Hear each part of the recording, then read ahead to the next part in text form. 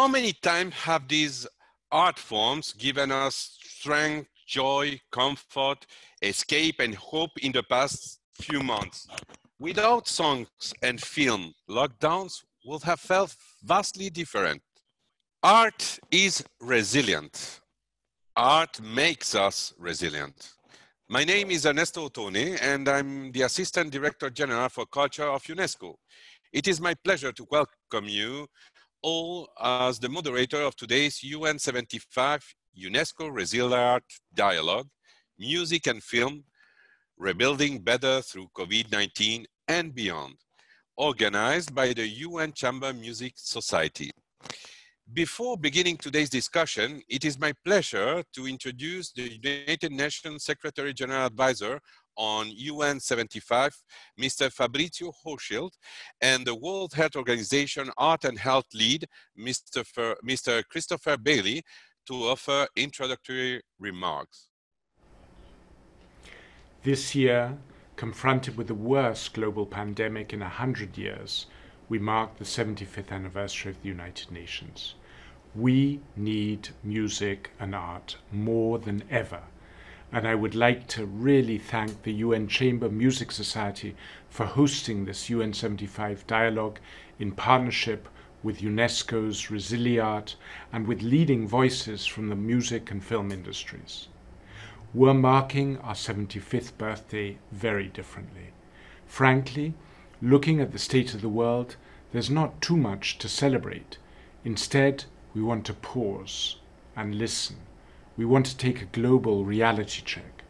We want to hear from the world through dialogues and surveys on how we can better address the most urgent global challenges of our time, like pandemics, climate change, protracted conflict, and growing inequality. COVID-19 crisis has changed our lives, possibly forever, but it has also reminded us just how interconnected our world is and how critical it is for us all to work together to tackle the global challenges we face. It's up to us to decide how well we work together as we come out of this crisis. Your voices are more important now than ever before. There are many ways to have your say. The easiest is through our 1-minute survey that anyone, anywhere can take, and it's available in over 50 languages. You can also hold UN 75 global dialogues, similar to the one we're so honored to participate in today. The views, concerns, and ideas expressed in today's dialogue will be included and presented in a publicly available report to world leaders of all 193 UN member states and senior UN officials. This dialogue will explore how we can chart ways forward, both throughout the COVID-19 crisis and beyond to 2045, to better address global threats and to build the world we want. Culture in all its forms, including music and film, are integral and must be better incorporated in these discussions to build the future we want.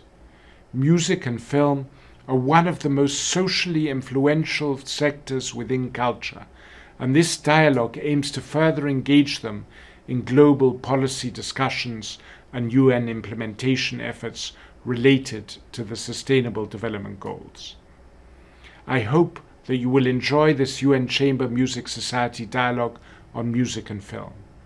As humanity faces its greatest test since the formation of the United Nations in the aftermath of World War II, may this dialogue contribute to the UN 75's efforts in the shaping of a new world by 2045, the United Nations centennial. Music is the common language of humanity. Music points the way to rediscovering our common aspirations and hopes for a better future. The UN 75 initiative provides the platform to communicate them. Thank you. If you allow me, we're going to give the floor to Christopher Bailey so he can share the opening remarks. Christopher. Please. Hello, as Ernesto said, my name is Christopher Bailey. I'm the Arts and Health Lead at the World Health Organization. And I think where I'd like to begin my opening remarks is with the disease itself, COVID-19. WHO is a public health agency. That means we think in terms of populations. And there's a tendency sometimes to forget that populations are made up of people. I'm going to begin with a very simple story, one that's been replicated thousands and thousands of times around the world, but it's my story. When I was a young man, I went to the American Academy of Dramatic Arts in New York City to learn to become an actor. And the stage manager of that school was a guy named David Zipperer. And he stage managed all of my shows as a student actor. And over the years, we kept in contact. And in fact, on Facebook, and with the emergence of social media, he followed all of his former students over the decades and supporting them in their careers, keeping in touch, getting other people in touch together. And in my case, as I moved to WHO and started doing artistic and theater events under the UN auspices, whenever I had one in New York, he would always be there. He would always come. When I heard that he was suffering from the symptoms of COVID-19, we all became concerned. He was diabetic, he was overweight. And when he checked into the hospital, we all were sending him our very best thoughts. When he had to go onto a ventilator, we all became concerned. And like so many patients, he got better, he left the hospital, and he had a relapse and died of a stroke. What happened in our community was that this glue in the fabric of our network of friends disappeared. And that fabric threatened to unravel. His loss left a huge rent in the tapestry of this network of friendships that goes back decades. I think theater and the arts are all about community, are all about a shared experience, shared emotion. And when even one person dies, that tapestry is threatened. Now at WHO, we've become very much interested in using the arts to advance health. And perhaps one of the most notable examples was the recent collaboration we did with Global Citizen and Lady Gaga, the Together at Home concert that I think went around the world and was quite successful. Yes, it raised a lot of money, but it did more than that. By bringing performing artists together, we offered comfort, we offered an ability to tell simple stories to get across health messaging, to honor the first line workers. We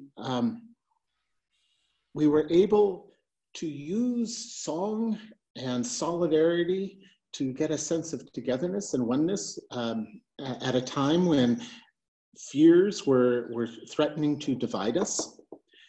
And I think the arts in general, but in this particular case, the songs that were gathered and curated by Lady Gaga offered an opportunity to use arts as a sense-making device to try and navigate together the uncertainty, the fears, and eventually a common cause and meaning to this global catastrophe that we are all living through.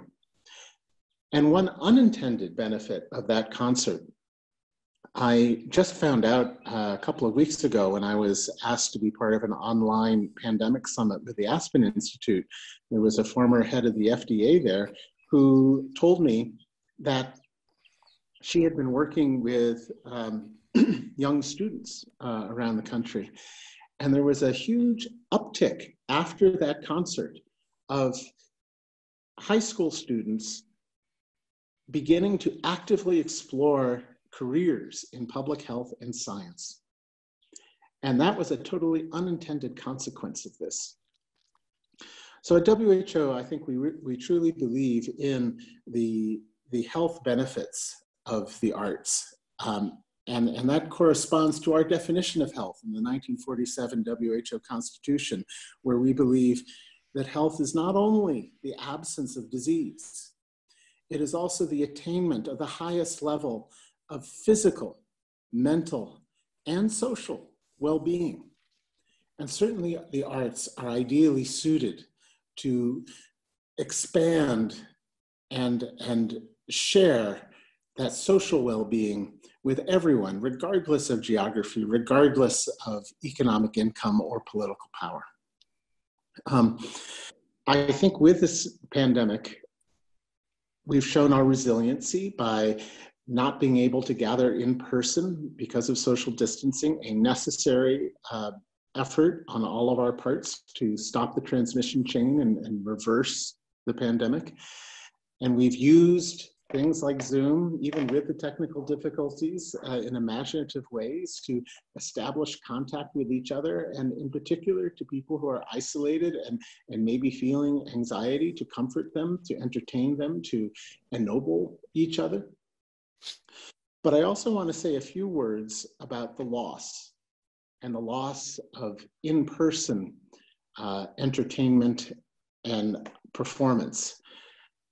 There is a difference, and I think the arts have been disproportionately hit by the economic consequences of this lockdown.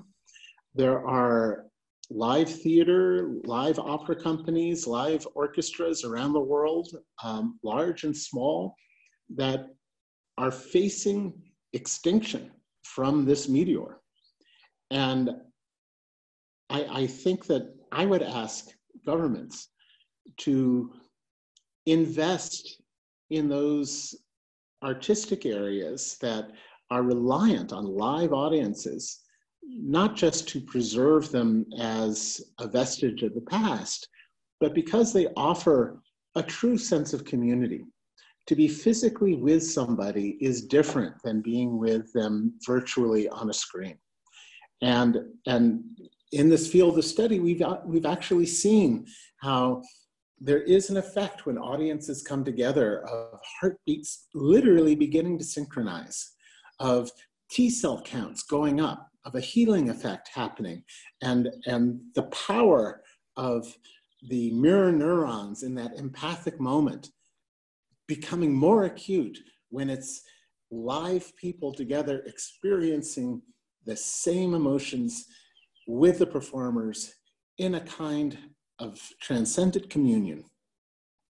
So I hope that music played in the home, music enjoyed in camaraderie, in communion together, won't fade away, but is re-enriched by this experience, because being touched is more than just an emotional experience, it is still a physical experience. And for now, yes, we must not touch.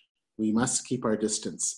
But let's imagine a day where we can come back, and let's make sure that those organizations that are the temple of that kind of transfigurative, transcendent communion are still around and are thriving. Because I think they have a role to play in imagining the future that we have an opportunity to create now. Thank you.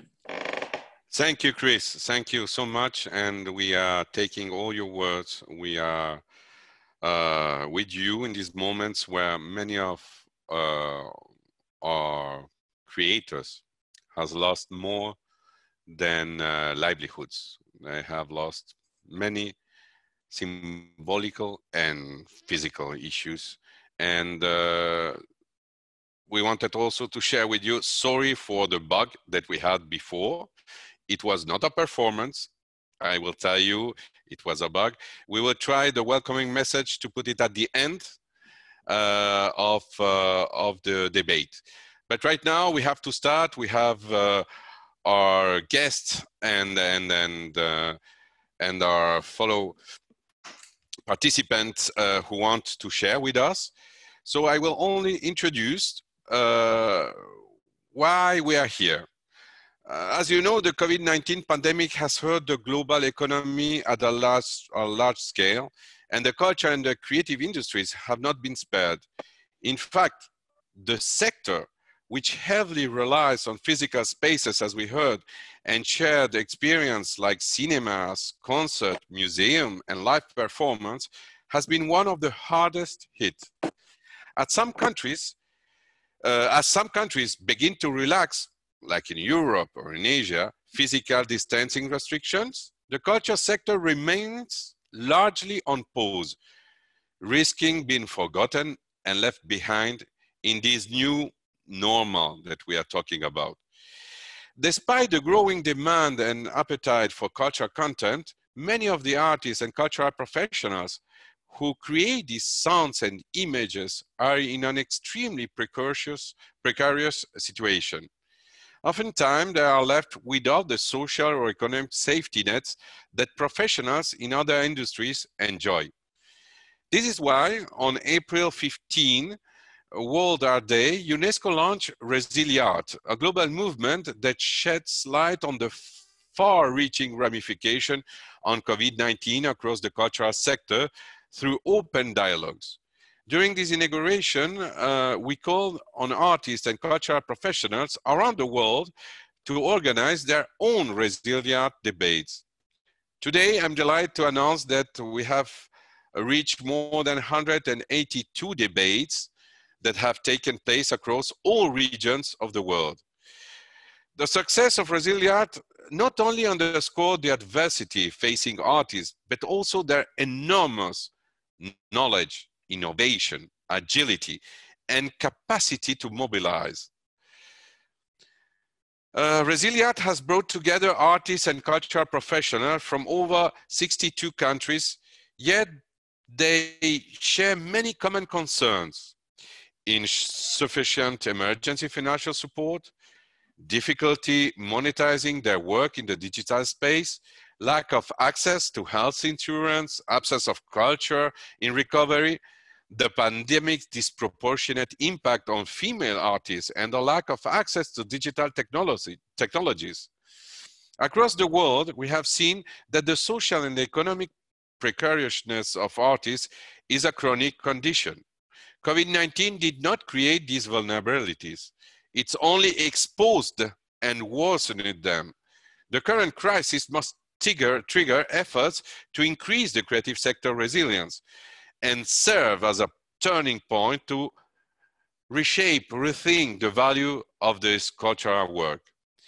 Artists, creators, but also institutions need our help today to fight alongside them for the survival of the creative industries and to demand fair remuneration for the creative labor during and beyond the current crisis.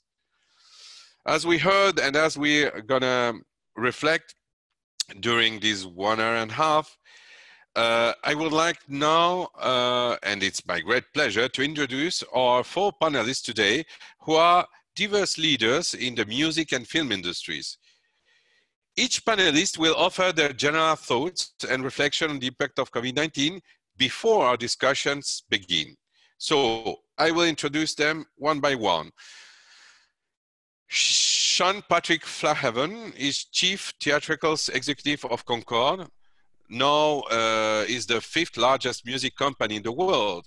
Concord Theatricals is the world's most comprehensive license house and publisher. It represents over 10,000 plays and musicals in many iconic and contemporary songwriters and recordings. Concord also developed and produced shows for Broadway, West End, and internationally worldwide. From 2008 to 2016, Sean was Senior Vice President of Theater and Catalog Development for Warner Chappell Music, the global music publishing arm of Warner Music Group. He has been a producer on over 30 albums, 12 of which were nominated for Grammy Awards, including the Grammy-winning six-time platinum hit Hamilton. He won a Tony Award as a co-producer of the hit 2019 Best Musical, Hadestown. He has produced and managed over 100 of shows, concerts, workshops, and readings for landmark companies and off-Broadway shows. So welcome, Sean. You have the floor, please. Thank you, Ernesto. It's an honor to be here, and I'm happy to participate. I hope everyone who's watching is safe and healthy.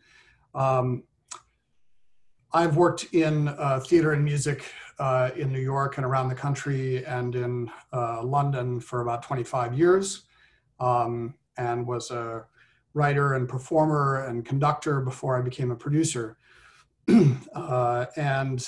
So I've spent the majority of my career talking with artists and working with artists. At Concord, we're lucky to represent a huge catalog of plays and musicals and songs and recordings across many genres and by diverse authors. And we have obviously felt, as everyone has, the effects of the pandemic. Over 500 of us have been working from home since March. This is the first time I've worn a suit in several months. Obviously, we've had thousands of productions around the world canceled and postponed, not just Broadway and West End and tours, but we license all sorts of productions, schools, universities, community groups, military groups, church groups. Although thankfully most of them are postponed, there have been quite a few that were canceled. Theater people tend to be optimistic, and so they're still planning productions for later this year or next year. But it's severely cut into not just the institutions and organizations that produce these shows, but the royalties to the authors, the salaries to the performers and the directors and the musicians and stagehands and everyone involved. It's a tip of the iceberg in the number of people affected by each production. Likewise, on the music side, recording and touring has disappeared. I was lucky enough to record 2 albums in London just before everything shut down, and I really miss being able to, be in a studio with a large orchestra or even a small theater group.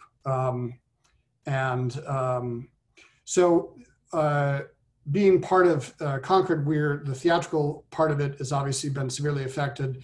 The recording and music publishing sector has been affected to some extent, but streaming has already been a big part of that. So people are listening to music and streaming already. But the transformation of as Chris said earlier, inherently theater is a live experience. It's a live performance experience. It's a live audience experience. And this is a very different transformation. So we've been working very hard to try and bring as many performances online as we can. In some cases, there are rights issues. In some cases, there are logistical issues. But it's an ongoing challenge that's evolved over time. And I think the longer that this has lasted, the more we realize that we can't be thinking of this in short-term solutions. We have to think about in medium and long-term solutions as well. Not just when things hopefully get back to some state of what they were before, but also in how we reach as many people as possible. Very well. Thank you, Sean. We go to Rose Schwartz. He's a partner of the New York City entertainment law firm of Franklin, Weinrib, Rudell and Vassallo and P.C. Joseph. Her practice involves representation in the field of the performing arts, motion picture, financing and production, television, music, theater, books, and new media. Her clients include US and international film and television producers, authors, opera companies, record labels, and creative talent. Rose is also an adjunct professor of law at New York University School of Law, where she has taught entertainment law since 1985. She has lectured extensively in the United States and in Europe on entertainment law topics, and have developed symposia for business executive and attorneys. She's listed as the New York Metro super lawyer in the field of entertainment and sports. And she was named a top woman in Super Lawyers New York Metro Top Woman 2020 in the entertainment and sports area of practice. Rose, you have the cameras. Thank you so much, Ernesto, for that lovely introduction. And thank you to the group for inviting me to participate on behalf of myself and my firm, my law firm, Franklin Weinrib, Rudell Vassallo, in a very important panel discussion with you all. It's an honor to be with you, and it is critical that we all review the issues that we face both near term and far term in the arts with respect to the effects of COVID-19. The fact that Ernesto and Chris basically said everything that I want to say means this is going to be a very short remark, but I think my first and urgent belief as a general statement is that culture and the arts are what separate us from other life forms on this planet. They are the bedrock of humanity, and they have links to so many important parts of our life agenda, including education, inclusiveness, diversity, sharing public spaces, sharing private emotions. We all know that in times of crisis like this, people turn to the arts for solace, for laughter, for education, and for escape. And the fact that they have come back from past crises to survive and to thrive gives us hope and bodes well for the future. One of the issues that we need to think about, and we can come back to it, I'm sure we will come back to it later, is ensuring that in this strange world of digital content, which we're all learning at this point, that the content is accessible somehow to more than the 50% of the world that has access to the internet. And in some way, and I think the United Nations and Resilia are amazing leaders, that needs to be addressed and somehow satisfied somewhat better. A little bit of background on myself. I am an entertainment lawyer. I work in a 15-person New York City-based entertainment law boutique. As Ernesto mentioned, we represent opera companies, Broadway producers, film and television production companies, best-selling authors, directors, and performers. And in the wake of COVID-19, we've seen so many of them and their businesses come to an absolute grinding halt. There are theater companies, as Sean mentioned, that have simply shut down. As I know Emellie will talk about, film and television production on projects that were ready to roll or were rolling came to a stop. And the areas that seem to be moving at this point are these pockets of non-social distancing areas such as documentary production, animation, development of new projects, but the actual production world is incredibly quiet. So in addition to thinking about what we need to do for artists who are suffering mightily, I think we also need to keep in mind the collateral damage that this pandemic has wrought on so many things that we love. So not only do we have actors out of work, not only are musicians suffering, but there's also massive damage to tourism, to hotels, to restaurants, to broadcasters, to the retail industry, to everyone who is associated with the arts. And those are also issues that are going to take a long time to return to whatever the new normal is going to be. So I'm going to, in my remarks later on, I'm going to focus on one of my favorite clients, which is the Metropolitan Opera, as a paradigm for my part of the conversation. And a little bit of background, in mid-March, when the pandemic was clearly not going away, the Metropolitan Opera closed its doors for safety reasons and stopped.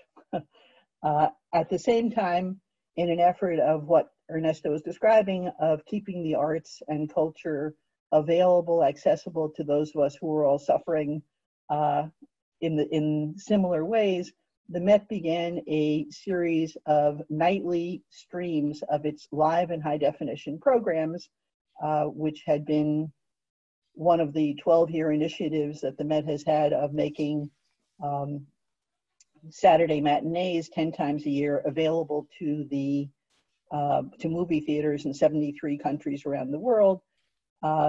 Those films, which have been transmitted to movie theaters, to television, and so on, became part of a free nightly stream. Every night, different production available at no charge to anyone who wanted to tune in and watch the Met. That continued and still continues, and in June, when the Metropolitan Opera's gala fundraising event was shut down, they decided to stage a gala. It was called the At Home Gala, with 40 artists performing in 40 different countries and locations, and a Donate Now button, which allowed for some revenue to be generated as a result of this free stream by people who wanted to make philanthropic contributions to the Met, but no charge was assessed for viewing that gala. Now, and we were talking about this earlier, and I'm sure we will more, as we move forward to a world where we need to consider monetization of the arts in order for the organizations that present them, and therefore all the people who rely on them, the musicians, the employees, and so on, in an effort to try to move from the free content era that we've seen for the last 4 months into a world of monetization. The Met just began this past Saturday a series of 12 recitals by major opera luminaries, singing from 12 glorious locations, a chateau on the French Riviera. Last week was an abbey in Munich, a Baroque abbey, churches in Barcelona. The major opera stars performing popular material for a charge of $20 per person. And the big question of this, as we move into this, so-called new realm of charging for content, is going to be to see whether or not there is an appetite in the public with so much free content available to actually pay to be able to share in new content that is produced. And it's an important experiment, and it's one which is raising many eyebrows at this point of, gee, how is it possible that you're charging for the ability to see these broadcasts that should be made available for free? And it is a new world that we're entering into where we need to think about, as Ernesto said, the survival of the organizations that provide work for all of the musicians, employees, stagehands, and so on, to be able to continue doing what they do, and they do so well.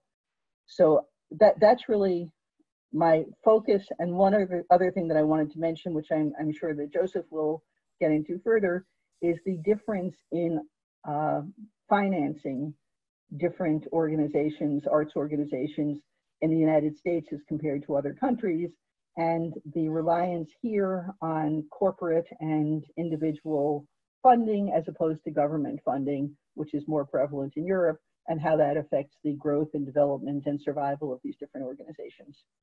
So thank you, and I can't wait for the rest of it. Thank you, Rose. We're gonna go to speak after, but right now I want to jump to Joseph Bartning. He is the executive director of the Salzburg Festival Society. Joseph has collaborated with a prestigious international board to raise funds and increase engagement with this premier festival of classical music. The Salzburg Festival was one of the first global artistic peace projects, uniting countries with their shared appreciation for artistic excellence. Under Joseph's leadership, the Society aims to celebrate the festival's rich legacy, promote peace through strategic partnerships and works to create an inclusive community of enthusiasts. Most recently, the Society has supported the West Eastern Divan Orchestra that consists of musicians from the Middle East and those with a Spanish background.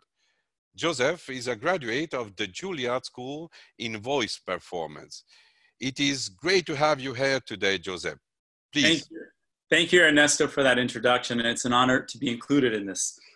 You know, I think it gave many artists and audience members around the world hope when president of the Salzburg Festival, Helga Rabestadler, made the announcement that there would be a modified program. In her announcement, she said, "Coronavirus is the greatest challenge our society has faced since the end of World War II. Never before has cultural life in democratic countries been curtailed so severely in peacetime.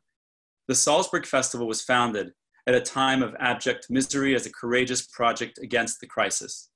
It was its founder, Max Reinhardt, that was convinced that only the arts could reconcile people, even people whom war had driven into battle against one another. Art, not as decoration, but as food and the meaning of life." It was also actually after World War II, on August 12, 1945, that the American troops, led by General Mark Clark, reinstated the festival. There was a hunger for a unifying power of the arts. This is also when the United Nations was founded, as we all know. The world needed these institutions and individuals to inspire a new framework of coexistence and cooperation. Look, I think we all see this impact of this pandemic as a similar call to action, especially for the arts. Artists are resilient and resourceful, and it's their power to inspire and bring together that is most important now. Some of this is happening with great success virtually, but socially and economically, a recovery plan keeping the arts at the center is essential. As Ernesto and Chris said, artists convey important human values, emotions that help further understand ourselves and our society better. They bring us closer together in solidarity and appreciation for one another. We are all part of this shared humanity and experience this reality when attending a concert or the festival for that matter. The idea of the Salzburg Festival was to bring a new order after a spiritual and financial turmoil of the times. It was the 5 founders that wanted to build a better, more unified world, sustainable and accessible to all. And this is definitely our commitment today. And I think it's very reassuring to have these conversations that will bring us together, because I think we all very much crave what we're not getting in the theaters today. Thank you, Ernesto.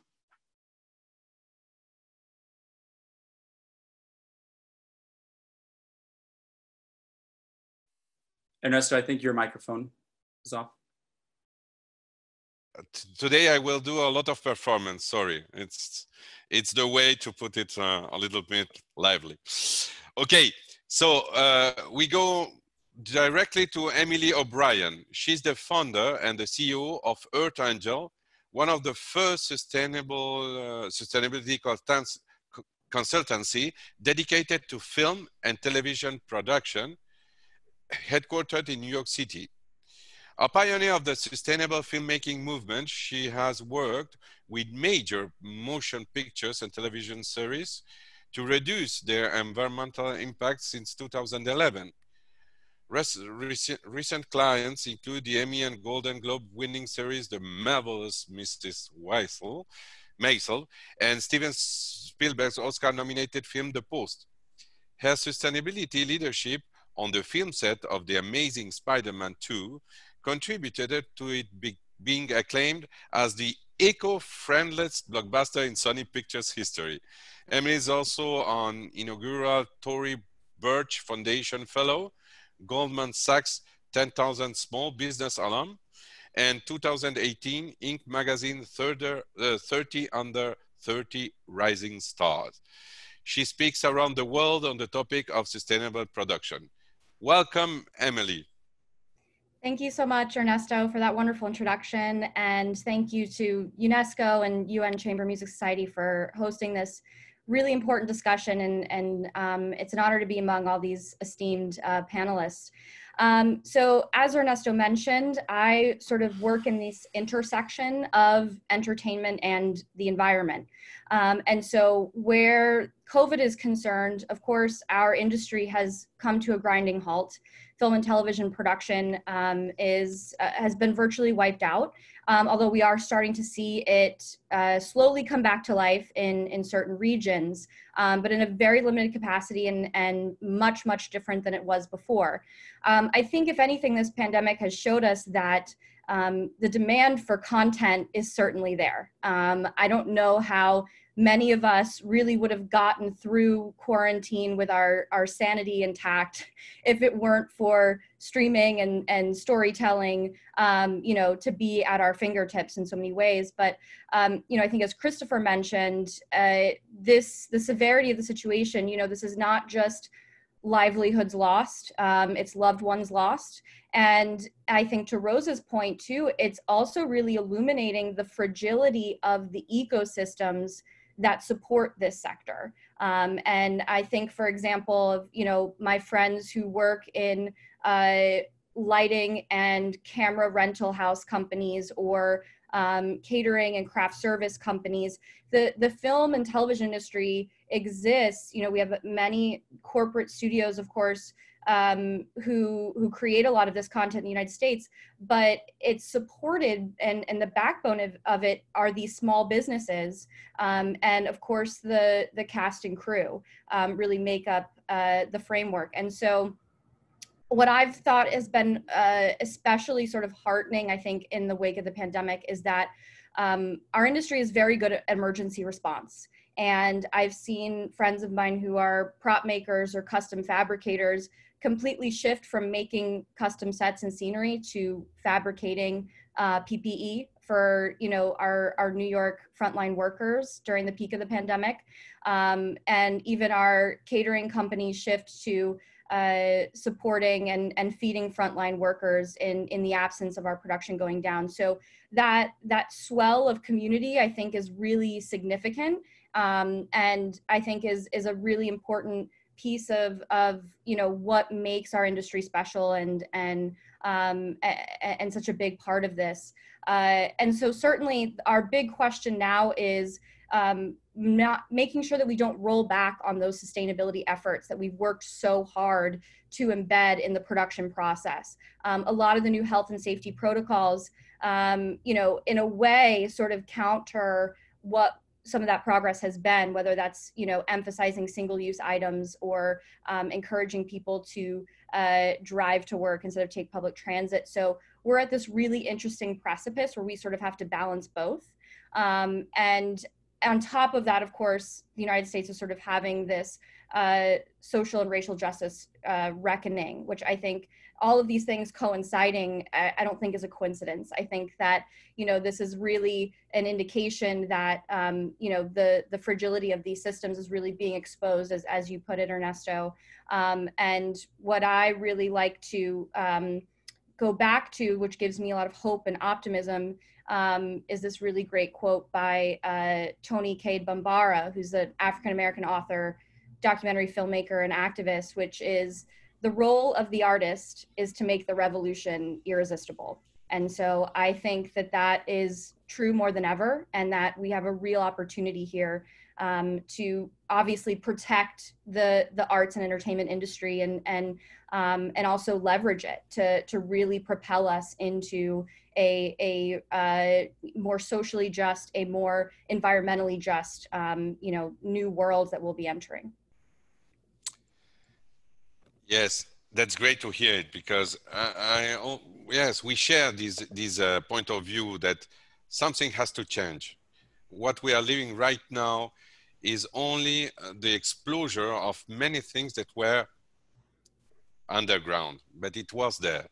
Right now we have to reflect about how we're going to change and how everybody in the ecosystem of the culture sector can contribute, so that policymakers can take decisions. But we have to build the decisions together. We cannot allow not to participate in the solutions. We should be part of the discussions, and that why it's so important to have these dialogue, debates, movement around the world, so that we can see that for the first time, it's really global. Every institution is affected. You have to know that of the 95,000 museums that exist in the world, there is ICOM, the International Council of Museums, who is sharing with us the possibility that 12 or 13% of this institution will not be able to reopen if we leave the institution, and it's also only museum, and we don't do something, we're gonna lose diversity, and culture without diversity doesn't exist. So please, that's great to hear all of you. Once again, thanks you to all our panelists for agreeing to take part in this UN75 Resilience discussion. And without further ado, let's jump into our discussion with these extraordinary panelists. I would like also to invite the audiences to post any questions you may have in the chat.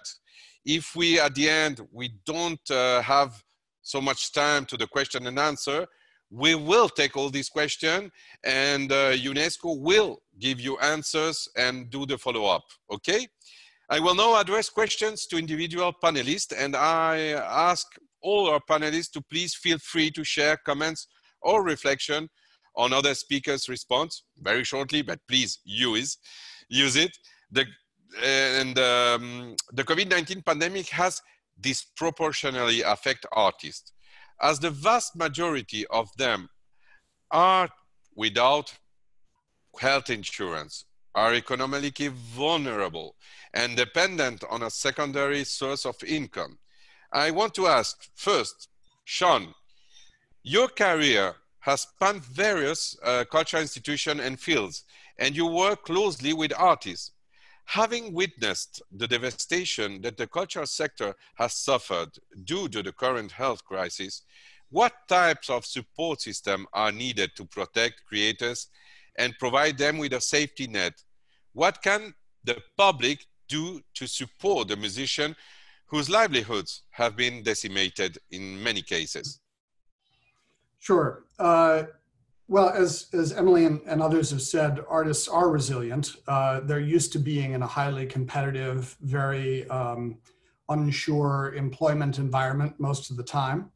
But in this case, they're left without much of a safety net in general, whether that's the ability to have a day job or survival job, because most of the things that they've been able to do, the professions they've been able to engage in those cases are, that have the flexibility of hours that they need, are things that are also shut down, like bars and restaurants and stores and other places. So I think we need, there are a couple of things. There's the individuals, which includes artists and all the support people who help make the art, and then there's also the institutions.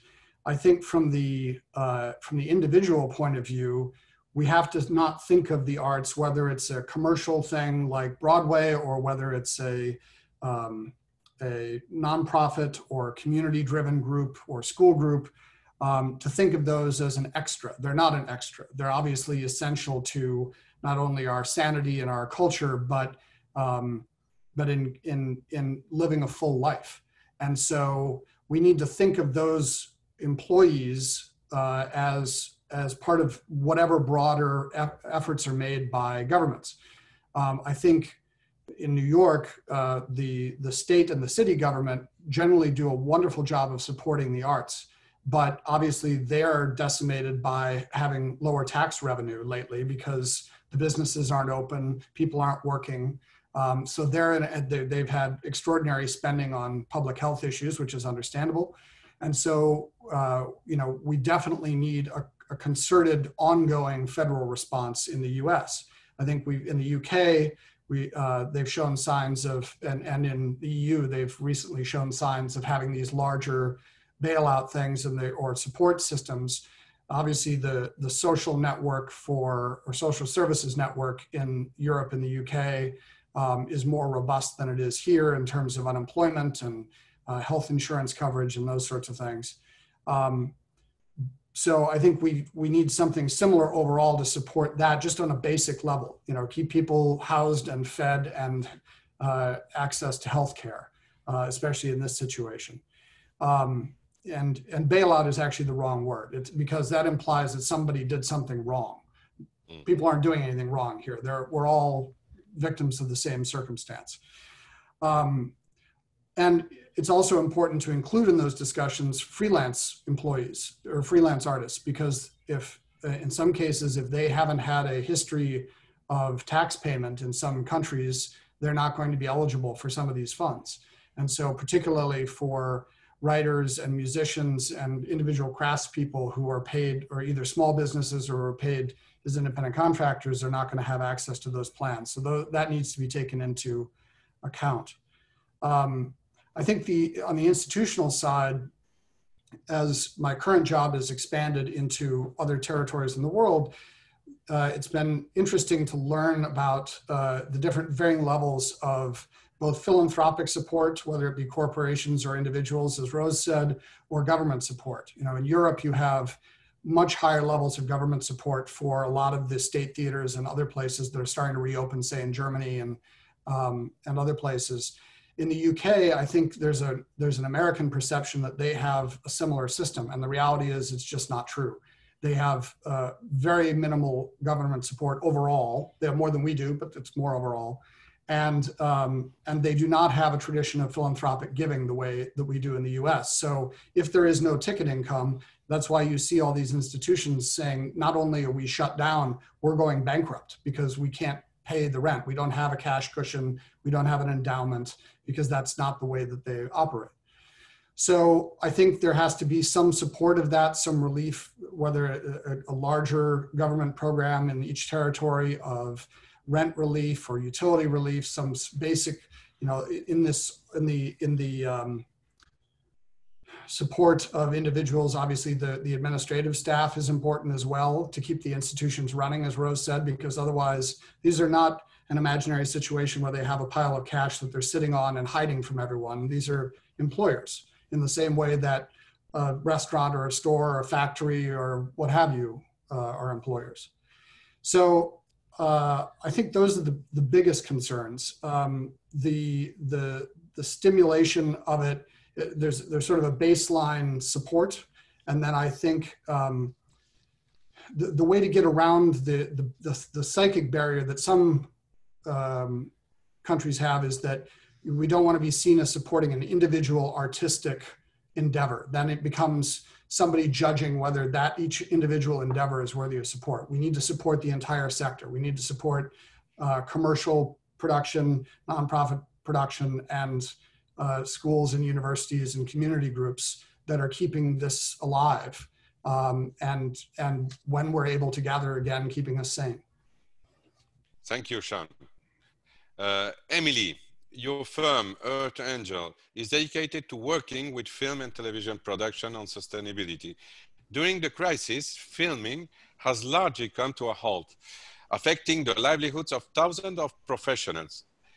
From your experience, what kind of policy measures or mechanisms are needed or should have been put in place to provide adequate support to the film industry and its related ecosystems? Yeah, so I think one advantage that the United States has in terms of the entertainment workforce is that we do have very strong unions and guilds. And so they are a very powerful stakeholder and have been advocating for the rights of entertainment workers here for years. And so right now there is a lot of discussion and back and forth among these various stakeholders around what return to work guidelines will look like and what will happen. But a lot of these workers have been, out of work now since March, and the very limited, support that they're getting from the federal government is just not going to really, be able to fill these gaps of the economic distress that they're feeling and that they're experiencing. But of course, we want to make sure that we come back safely, right? We can't rush and and potentially expose people in a way that, it creates hazardous work conditions. So that those debates are still ongoing, and we're still not sure. Our real objective, though, right now is that it's very rare that industries get the opportunity to like rewrite guidelines. That doesn't happen very often, right? And so right now we're experiencing that. And I think that there is an opportunity to actually embed, not only the health, safety, job security standards that are absolutely necessary, but also the environmental standards that should have been in place, all along, and have been challenging for this industry to adapt. In addition to the diversity and inclusion issues as well, I think those are certainly top of mind and have to be addressed here too. So I really look at this as an opportunity to say, hey, how can we have this, rework of guidelines at the table right now? How can we actually raise the standards, raise the bar so that we come back even more progressive, even more, cohesive as a community than we were previously. And so that's what we're really trying to communicate and leverage right now. I'll say another big challenge for us is that whereas other sectors sort of have this lever of consumer demand that they can pull to try to make industries more diverse or more sustainable, we don't really have that lever to pull, right? Like we're not gonna have audiences choosing to watch a film or a television series because it was produced sustainably necessarily. And so we have to figure out what are other, the audience stakeholder isn't really a stakeholder we can use to motivate our sector in this regard. What are other stakeholders that we can motivate, whether that's our film offices and commissions, which I know in Europe have been really stepping up to promote sustainable production in many European regions, whether that's trade associations, et cetera. So I think it's really about, okay, there's a lot on the table right now. Let's look at it all. Let's take some of these things that were maybe on the back burner before, let's put them front burner and really strategize about, a holistic solution to a lot of these issues that have plagued the industry for decades. Thank you, Emellie. Now I will ask one question for Rose and Joseph. During the lockdown period that some of you are quite right now living, musicians and performing artists around the world have had to cancel their tours and performance, as we heard before, to respect physical distancing measures. How many musicians or performers who really heavily, who rely heavily on the use of physical space and experience as source of income been affected by this crisis? What measures have been put in place to help, and how are they adapting? It's also the questioning about the institution, how they can get with these artists and can help them. I don't know if Rose wants to answer first, or Joseph, you have the floor. Why don't you take it? Joseph, you have the micro. Got it. So I think the festival is in a unique position because it's able to actually have a modified program and still work within a budget that is substantial to actually help artists. The budget was 68 million euros. Now it's 41 million. And so they've actually been able to keep it balanced because they were able to modify the program. But it also means that there are a lot of artists that are going to be without work and a lot of things that are postponed. I think the status of the program, it took a while for the president of the festival to make that announcement because she wanted to make sure that health and safety was first. And so that took time. And I think now they've created a very courageous plan. All artists will be tested and placed in 3 groups. And so this is a bit of an experiment as well, as you mentioned. Each group's going to have its detailed safety measures, and contact logs will be part of daily life for all artists. So it'll be very interesting to see how this happens. Audience members will have to wear masks. They'll be seated in a chessboard arrangement, and tickets will include names for contact tracing purposes. there's also not going to be any intermission. So I think this will be interesting because they didn't want to increase the contact with people. And so it's a very comprehensive plan that I think could potentially, their hope is that it could become a standard for how other festivals and concert halls around the world can maybe adapt it as well. You know, though Austria's been lucky, they've kept low COVID numbers. I think this is what's enabled them to stay on course. But the biggest challenge right now is that instead of 240,000 tickets, they can sell 80,000. And going back to your point about the budget, a good percentage, 45%, comes from ticket sales. So this is going to have an impact for sure. What they're really focusing also is on recording and broadcasting all the performances that they can, opening up the access for these productions and concerts. I think it's interesting because philanthropy has, on our side, has stayed still strong to support the festival this year.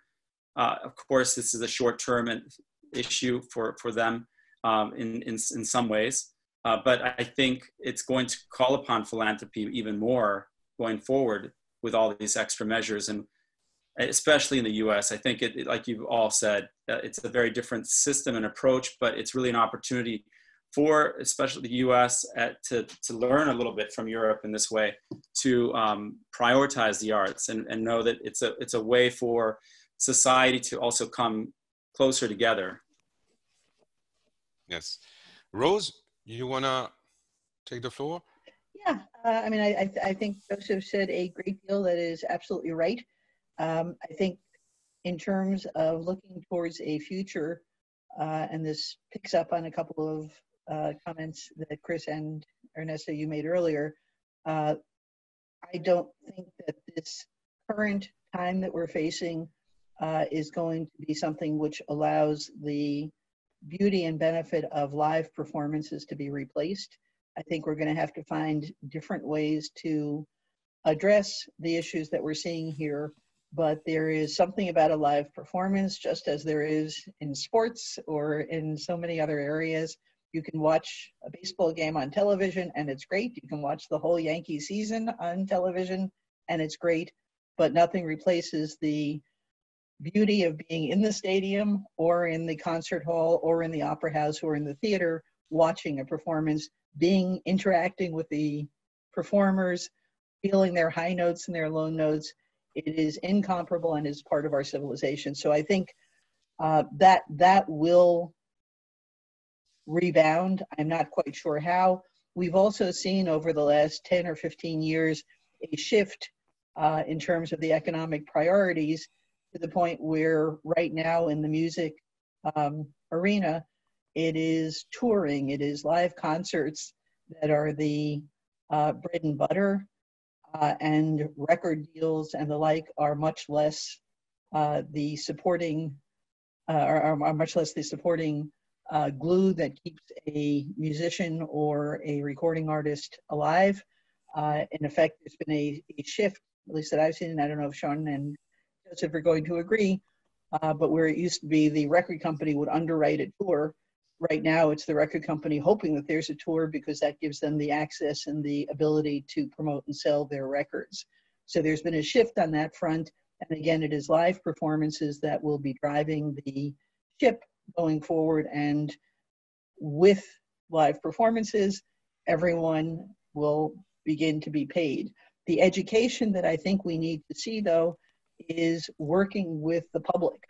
I totally agree with all of you in terms of philanthropy and trying to enhance government support.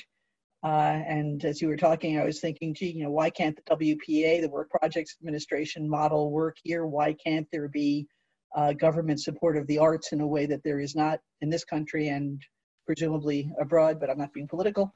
But in addition, I think that we really need to be training the public that this is not free. You are not entitled to free music. You are not entitled to have a free concert. There is an obligation to support the arts as an individual ticket buying member of the public, an individual signing up for whatever service, pay service they want to use, but there is an obligation on the public to contribute towards the artistry and the growth and development of new artistic projects. So. Yes, you're right. You're right. Artists have rights also, and they have to be fairly remunerated for the creation that they are putting to the society. Thank you, dear panelists, for your insight.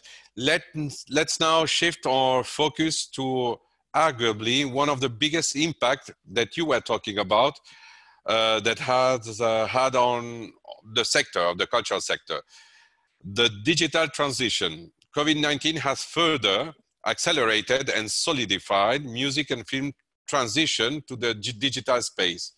So to all of you, you can start whoever wants. We will get straight to the point. In a nutshell, what does the shift to digital mean for live music industries and cinema? And what does it mean for those with limited or no internet access? And we have to share with the audiences that in the last measurements that we have in UN organizations, 50% of the world has no access to internet in these particular moments. So we are talking of the half of the world who has access. So the question, who wants to start? Sean, Joseph, Emellie, Rose, you have the floor. Sean, please. Okay. No, the internet access issue is not just also in places that we think of as being remote.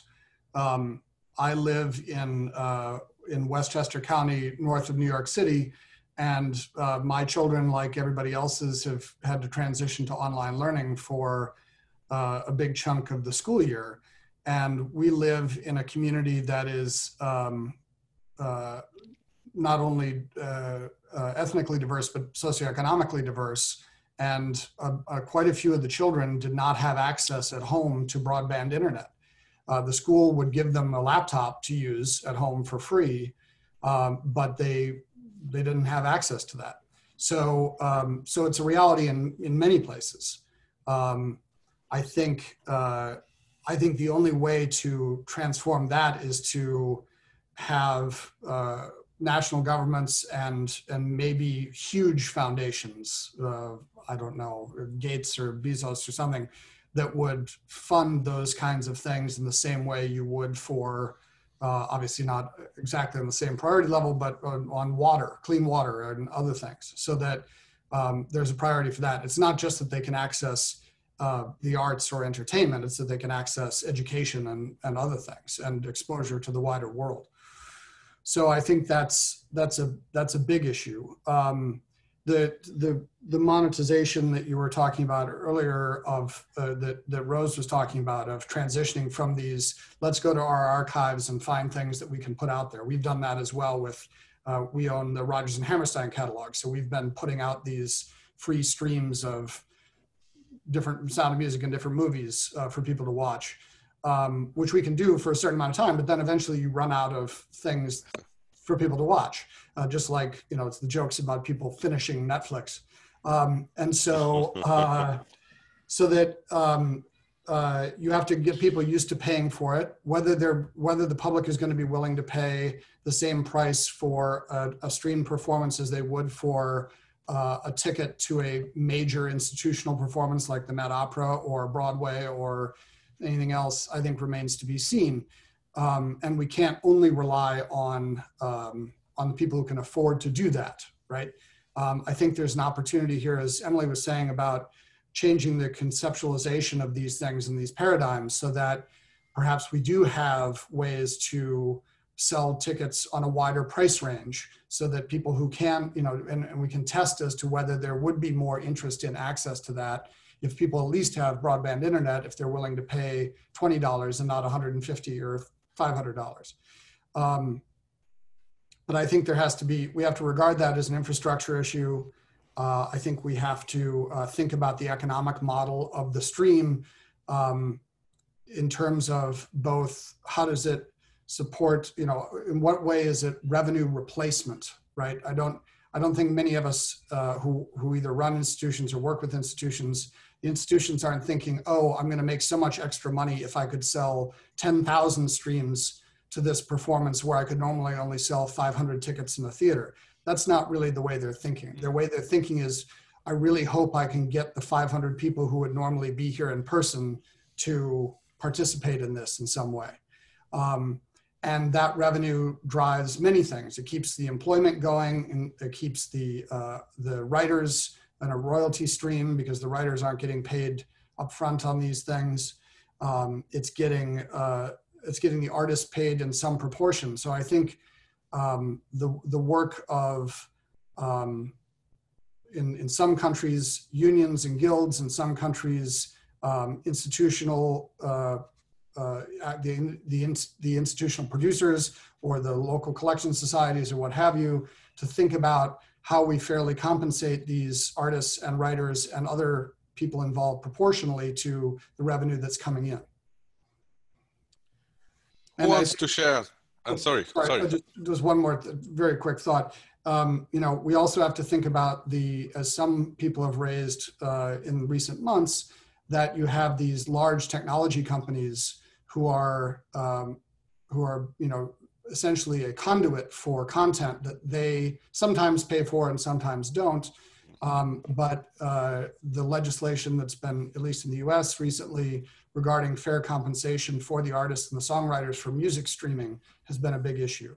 So, and that was pre-COVID, and has been going on for years. So fair compensation by the tech companies who are delivering this content, for lack of a better word, but art and music to the creators of that.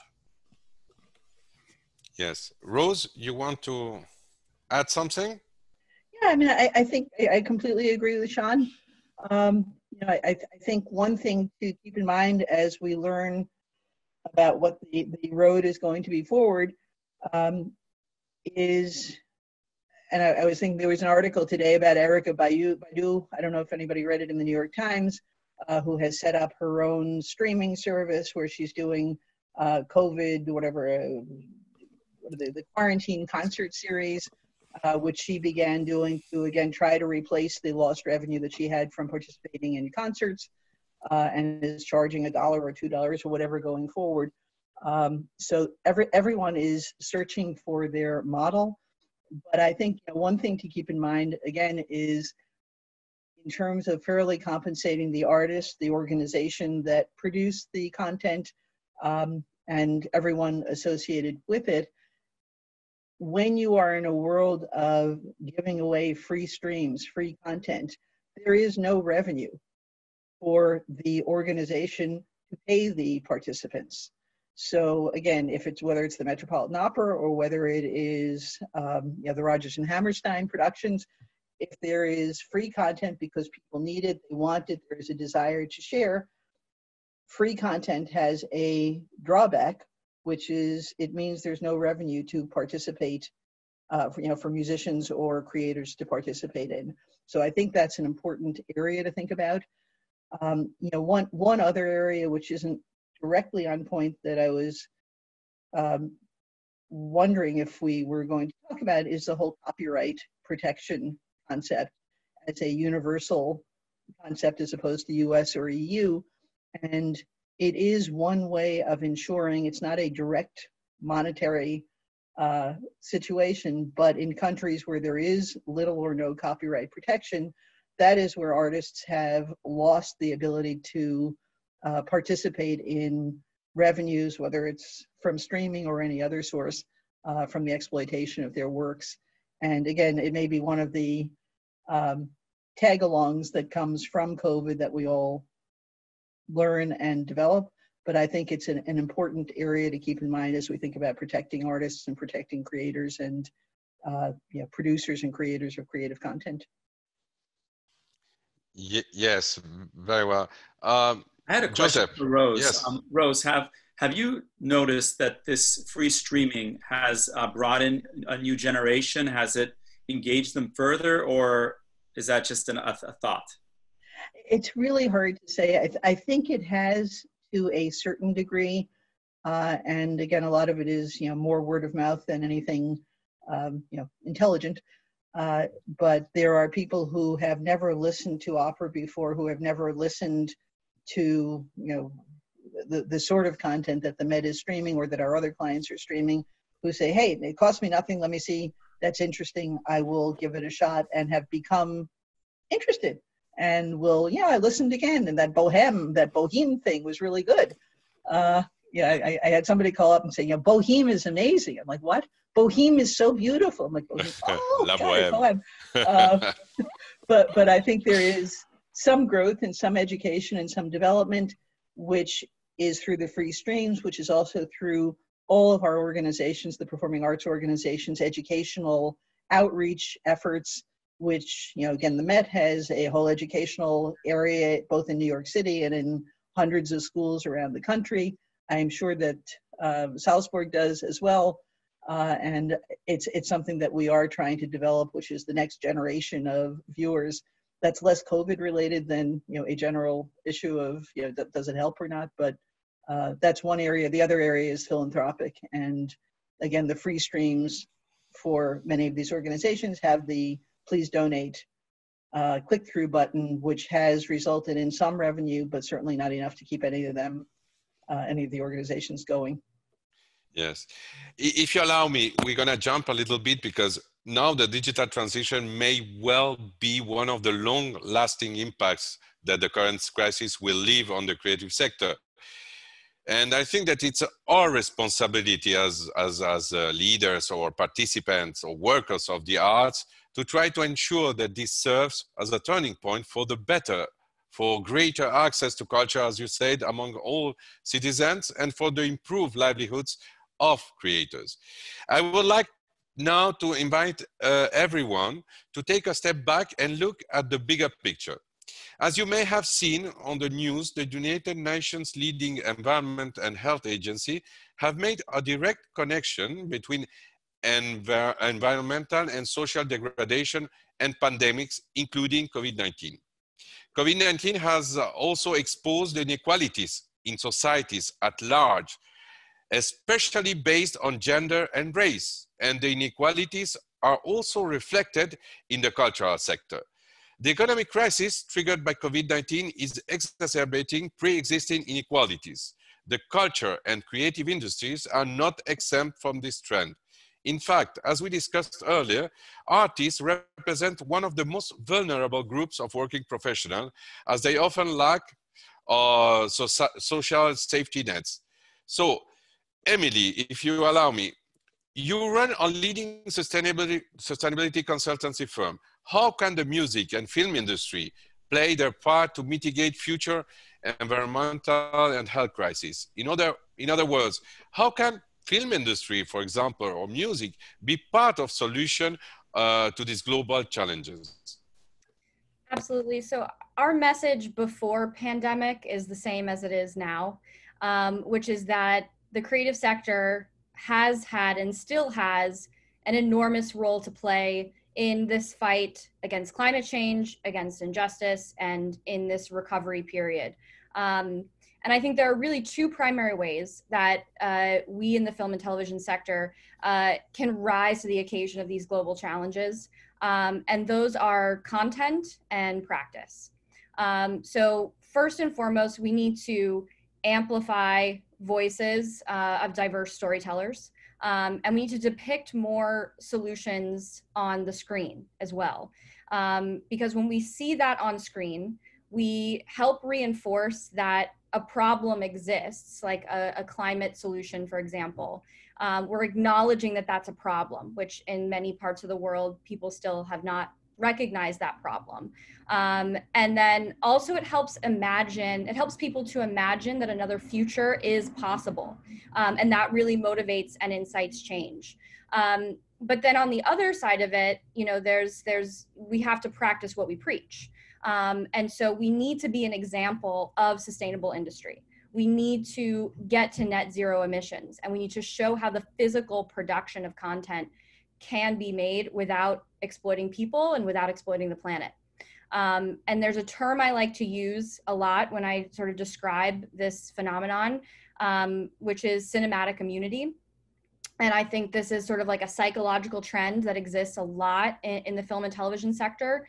You have people who really sort of believe that they are immune to what's happening around the world, or that they are above the rules because their art is sort of held in this high regard, and it sort of is the end all be all.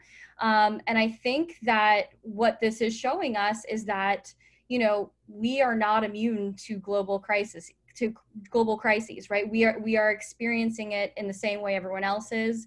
We're not above the rules either. We have an impact. We have to acknowledge that we have an impact, and we have to do something about it. And so what I'm really interested in you know, doing in this period of recovery is, you know, let's build upon the foundation that a lot of our industry has already laid. You know, we have corporate studios who have created great sustainability protocols, trade associations who have their green committees. But what we need to do is we need to better mobilize action. And that's really at the heart of what we're trying to accomplish at Earth Angel. It's to sort of merge the policy and the practice to accelerate change. And what we find often in, you know, social justice communities, right, is that the people closest to the problem have the greatest capacity to solve the problem.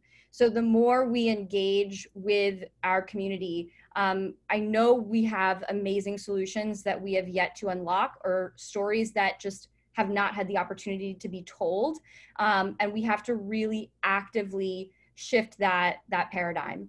And so, you know, the thing that I always tell our community when I give talks or presentations is that, you know, we make it snow in the summer. We execute these extreme stunts and car chase sequences, and we basically make the impossible possible every day in the film and television world. And so I know we have the capacity to do that, so we definitely have the capacity to produce our content sustainably and produce sustainable content. You know, we can absolutely do this if we set our mind to it. That's great. And I want to, yes, Rose, please. Sorry to interrupt, but I've been thinking as you've all been talking, I want to put out a thought, or I don't know if it's a challenge, but as you've all been describing the situation, the United Nations and UNESCO are in a unique position to pull together culture, stories, amazing experiences, educational learning, what you were describing before, Ernesto, about kings and queens, local culture. What about the United Nations, UNESCO, whatever the right division is, putting together a new production unit that develops stories based on the United Nations and engages or works with corporations to engage writers, talent, to shoot documentaries, short features, and see about finding a documentary production company to work with and tell your story on a broader entertainment basis? I'm taking notes. I'll be quiet now, but you have such incredible depth of knowledge, of international reach, of storytelling that you could share, and the entertainment community, television, film, music is the way to reach people on the broadest possible basis. So don't let it go to waste. They're great stories. It's true. My dear fellows, the time is flying. You cannot imagine how late we are in all the scenario that we build. But it's so interesting how you are sharing your experience and how you are reflecting about how we're going to go through this crisis.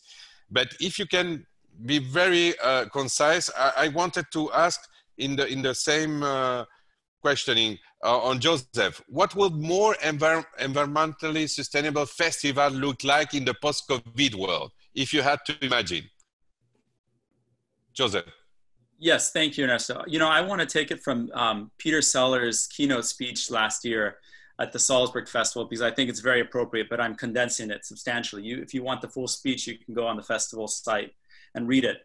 But I think, and for those of you who don't know Peter Sellers, he's a very incredible American theater director, that he does opera theater, and he's a fascinating human being. But he took this Mozart opera, the Idomeneo, when Mozart composed it at 24 years old, and he connected it to the ocean and climate change. And this is one example how the arts and institutions can, serve as voices for some of these most pressing humanitarian needs. And so it can also be done by commissioning new works or letting directors have this creative license. So in this speech, he goes back to talking about the role of music and opera as the experiential art form. And I think we all are on the same page that the live will come back. It's just a matter of what form, and we all need it. So, but the theaters and cities city backdrops create this sacred space, potentially acknowledging our past, reflecting on our present, and hopefully, and looking towards the brighter future, a harmonious future through the arts. That's great. I'm just getting to, okay, so the 3 points I wanted to share, because you asked about the future of a sustainable festival. In our first step of awareness, we must acknowledge that we are not separate from the environment or anything in the natural world. Our solutions are human and involve compassion, courage, and creativity, the human capacity to take on great challenges, and the human capacity to reject greed, unfairness, and injustice. And finally, it is now time to welcome a new generation of creators, activists, repairers, restorers, and healers. And I think this is really enlightening and something that should be carried to the future idea of a festival, sustainable festival. Thank you, Joseph. Sean, can you help us? What kind of gaps have you witnessed in terms of supporting artists' careers and livelihoods? Right now, in general, but right now, how do you think music and film can become more representative of what's happening in our society with inclusion, equality, and dignity? Yeah, it's something that we talk about a lot, and especially in the last few months, both in terms of COVID and also Black Lives Matter and other movements. I think we think about it in a number of different ways. One is, to the extent that we as a publisher or licensor is a gatekeeper, what works are we choosing to represent? Are we choosing to represent works that come from a wide range of voices and a wide range of places and kinds of stories? How are we promoting that work? How are we dealing with the older work that may come from a different era and have challenging elements to it? And also just thinking about how we, when we interact with producers of theater, encouraging them to look at a wider range of work than they might otherwise have done. In some territories or some parts of the US, there are places that think about doing, well, we're going to do a season of these kinds of works and we're going to have one slot for something new, or we're going to have one slot for a playwright of color or something of the kind. And so we continually have dialogue with them to encourage them to look at a broader range of work that they're producing, which of course results in those stories being told to a different group of people than they may have otherwise encountered, different casting than they might otherwise have engaged in. And I think, even for commercial works, there's a thought that commercial theater tends to be the same thing over and over again, but the really successful works have often been the most original things. And I was fortunate to work on Hamilton from nearly the beginning, and trying to tell people that a musical about the first Treasury Secretary of the United States was going to do really well was not an easy sell until people actually heard it. And actually, that piece, which now everyone can see on streaming, was not only about the combination of hip hop and history, but also casting in a wildly different way and representation and other things. And it just starts a dialogue. It doesn't mean that these are works that have to be put on a pedestal. It's something that creates that dialogue. And so, and that's not the only piece. There are many pieces that are like that. But the way we try and promote them to producers is to think about, you don't underestimate your audience. Don't assume that they only want a certain kind of thing, because they may not have ever been exposed to that other thing.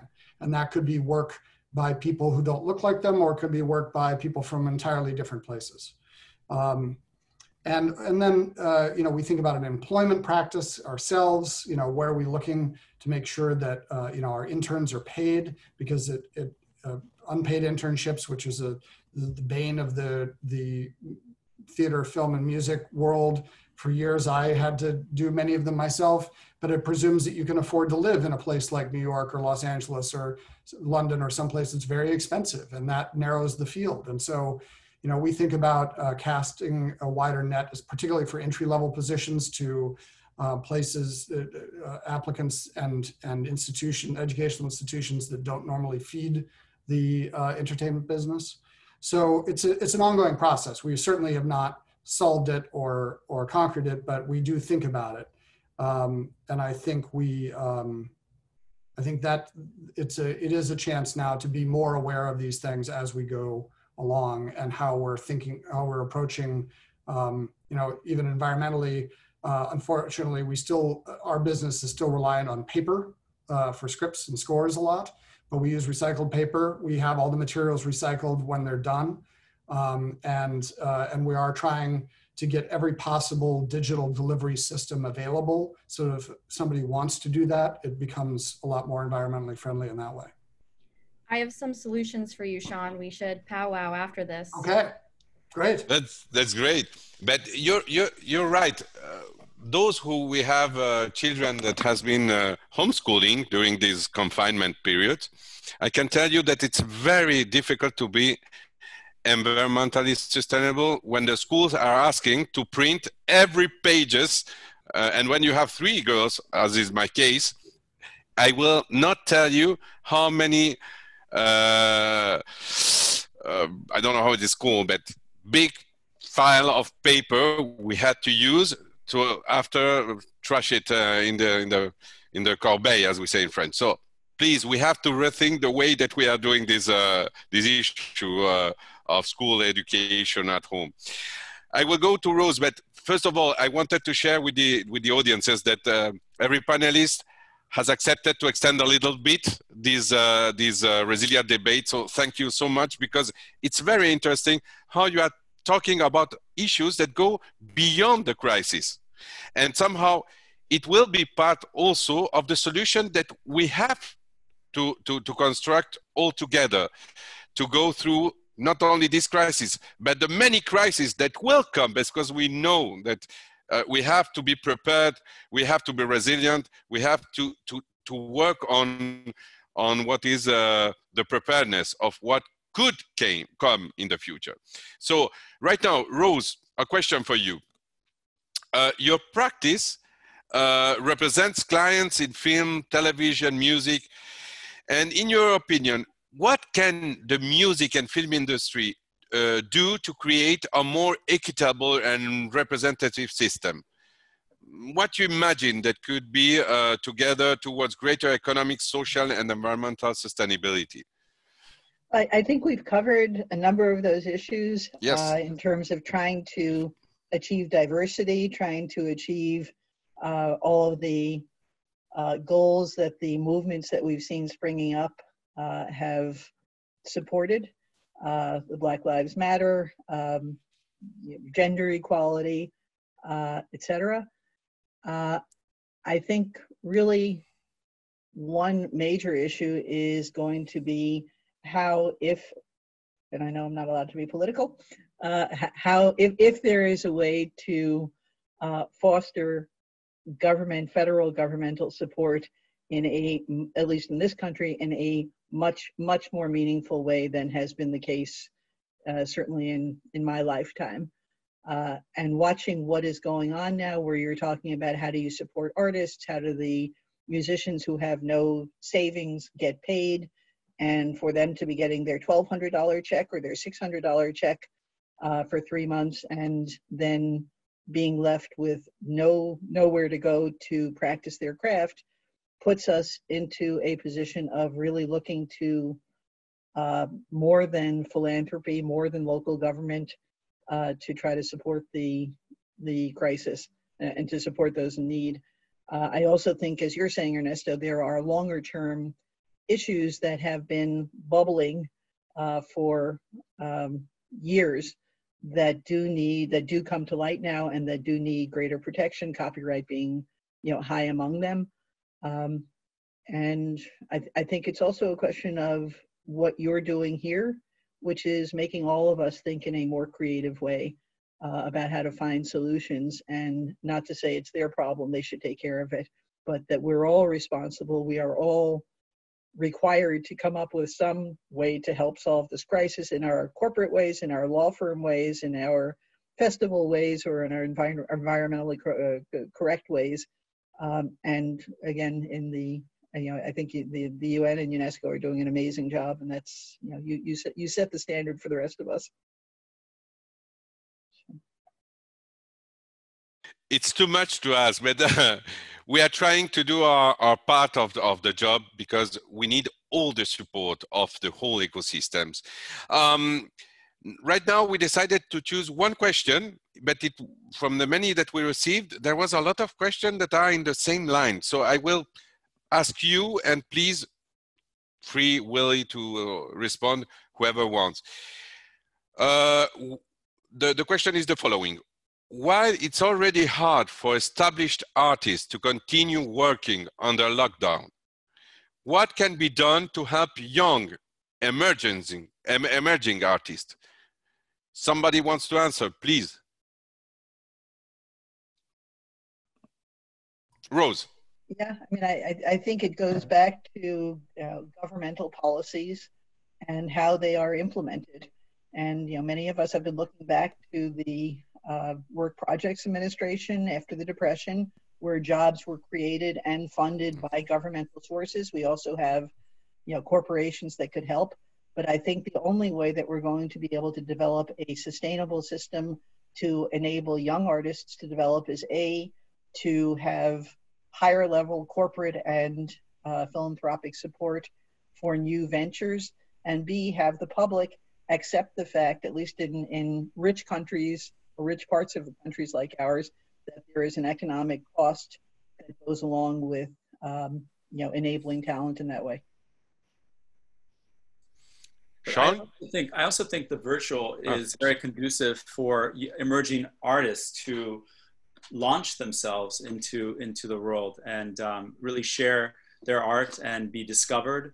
So I think there's still a lot of opportunity for emerging artists. I think from the economics perspective, that is a challenge that we have to think more about. And there's fiscal sponsorship that's still around. So there are programs that before COVID and I think after COVID that need to still be refined.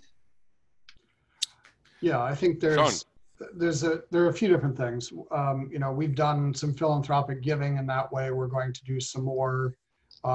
We do some commissioning programs. We've as part of one of our imprints, Samuel French has had the Off Broadway Festival for years that takes in some submissions of 10-minute plays and normally performs them live. Obviously, we have to do a virtual version this year, which is not the same, but some of those playwrights have gone on to become successful ones that we've continued to work with. And so finding that talent, whether it's a sponsorship of a high school level festival, not a specific school, but or college level festival.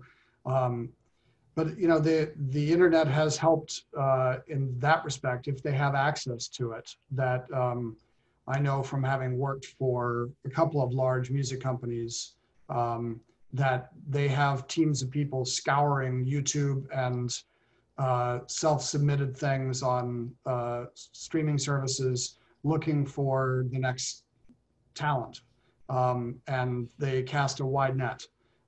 So if you're very talented and you can figure out a way to present yourself in this way when everyone is presenting themselves in this way, you have probably more direct access to people who can help you as either put your work into a larger channel or something else. I mean, it's true right now, it doesn't matter what level of artistic achievement you're at. No one is getting an awful lot of income at the moment because of the current situation. So there is certainly, it's never been easy, and it's harder now, but getting attention now, you know, when people are scrolling their social media all the time or looking for things on YouTube, you know, you may have a young artist may have an opportunity there. I think creating the ongoing mechanism for that is the challenge. I think it's a funding issue, and it's also once the channel of that is created, it's also building awareness of what that channel would be, so that people know where to go to take advantage of it. Not just about money, but about access. Emellie, you want to close? Yeah, I'll just say I think, you know, it definitely depends on the medium. As someone who graduated film school and found myself, you know, looking for work, how do I you know, take the next step in my journey, I can certainly relate to that dilemma. I think, though, that an advantage is that people have more time on their hands right now, and there are actually way more networking opportunities, and people who have the capacity to, you know, there's no longer sort of these physical barriers impeding you from, you know, getting on you know, a Zoom conversation or whatever it might be. So I think there's a lot more possibility for connection. We might actually forge connections that we wouldn't have otherwise been able to, you know, in a pre-pandemic sense. So I would just, like, especially in the filmmaking world, encourage young filmmakers to reach out and connect and find where those conversations are happening, you know, whether it's through a local trade or association. I'm seeing a lot of them pop up all the time, even to like small Facebook groups that exist that are, you know, specific to each industry. So there's a lot of ways to connect with fellow artists right now. And I think that's sort of the foundation to then, you know, launch your platform. Thank you, Emellie. Thank you. That has been great. I wanted to thank, first of all the panelists for their insightful answers. The past 90 minutes have been truly enlightening in many ways. And we have learned a great deal about the far-reaching impact of COVID-19 on many levels on the cultural sector. The ideas shared during the Resilient discussion normally are shared with the UNESCO and UN member states for consideration in the development of future policy for the creative sectors. For those of you listening from around the world, I would like to invite you to start your own Resilient movement using our comprehensive how-to guide available on UNESCO website. Once you complete your debate, please be sure to share the results of your debate with us so that UNESCO can share with the policymakers around the world. Leave no one behind. This was the promise we made when the Sustainable Development Goals were adopted in 2015 at the UN. Today, the COVID-19 crisis threatens this vision, and artists and creators are in danger of being left behind.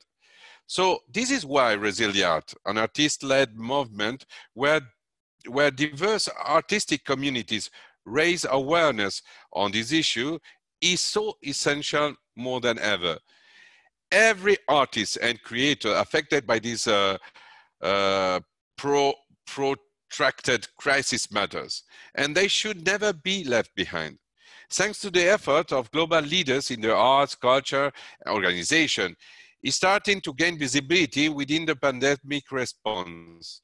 The Culture 2030 Goals Coalition, composed of 8 international cultural networks, recently released and signed a statement entitled "Ensuring Culture Fulfills its Potential in Responding to COVID-19 Pandemic." This statement was recently endorsed by the President of the UN General Assembly, Mr. Tijani Mohamed Bande.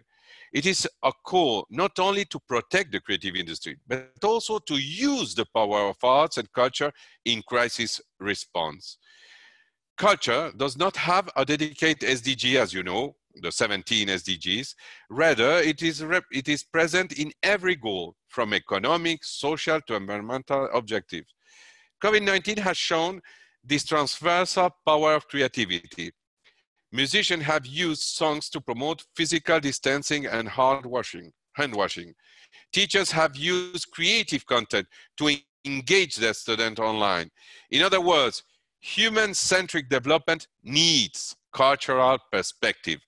And these voices, shared by hundreds of artists and creators and managers during Resilia debates, will not go unheard. Our report on today's UN 75 Resilia Dialogue will be included in the UN 75 report, which will be shared with heads of state, governments, and, and UN leaderships during the UN 75th anniversary commemoration this September. The cultural sector must unite in the face of this unprecedented crisis to work in greater partnership to help the build back better and to create the future that we want.